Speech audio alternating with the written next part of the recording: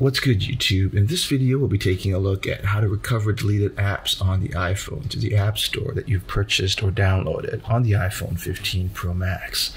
This will work for the iPhone 15 Pro Max, iPhone 15, and the iPhone 15 Plus as well. If you like this kind of content or find this kind of content helpful, leave a message down below. Don't forget to subscribe, and thanks for watching. So if you deleted an app on the iPhone and you can't remember exactly what the title of the app was, or you just want an easy way to recover the app, thankfully it's pretty easy to do so.